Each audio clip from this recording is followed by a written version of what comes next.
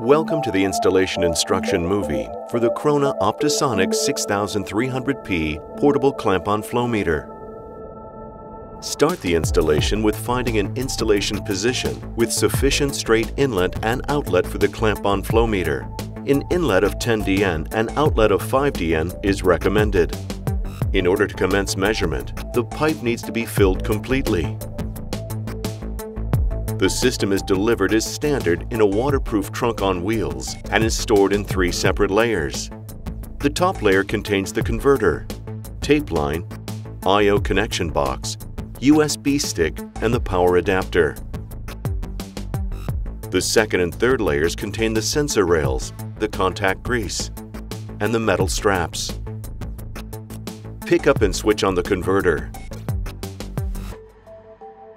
Select the installation menu. This menu will guide you through the installation procedure, including sensor choice and measurement mode. You can connect 2 sensors simultaneously to the converter. The first installation step is to select the measurement configuration.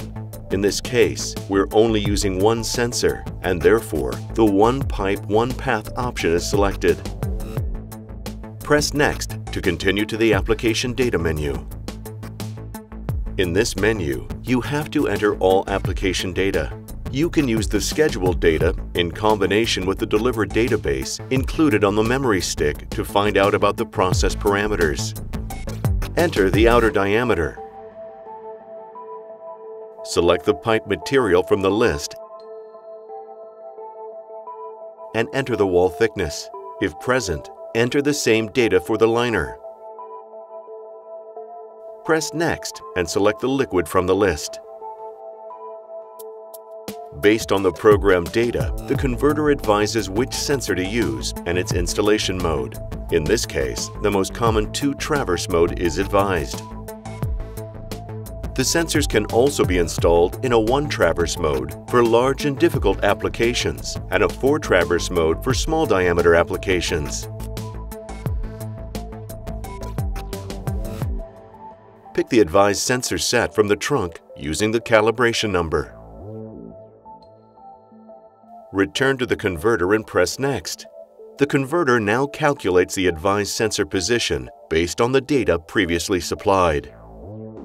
Now continue with the mechanical installation. The connectors are color-coded blue for upstream and green for downstream. Take out the metal straps and put them into the fixing units.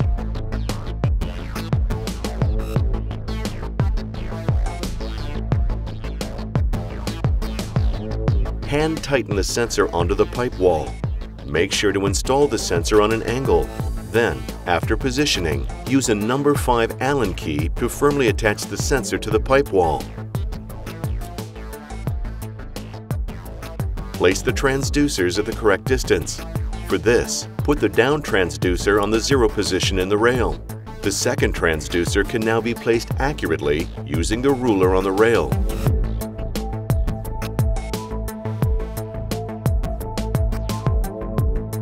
Take the contact grease from the trunk and use the click and turn mechanism of the fixing units to apply the contact grease.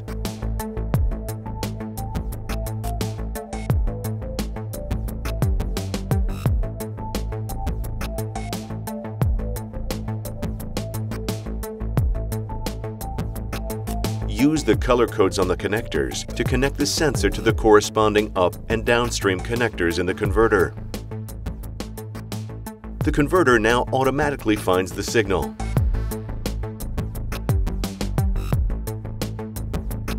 Continue with the installation menu. Use the Optimize Position loop to improve the installation. A signal quality of at least 50% is advised for accurate measurements.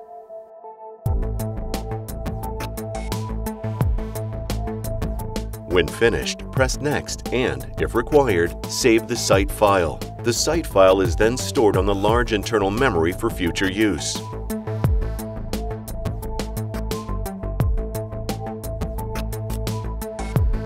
With the installation completed, you can monitor the flow on one of the 2 measurement pages or on the graphical page. These pages are freely adjustable to the user's own needs. The converter can also be used for data logging. Up to 150,000 data points can be stored in a single log file.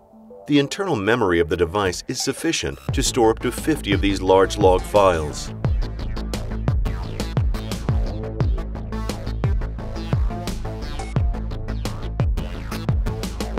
The log files can easily be exported directly onto a USB stick as CSV files and imported into Excel for further analysis of the process.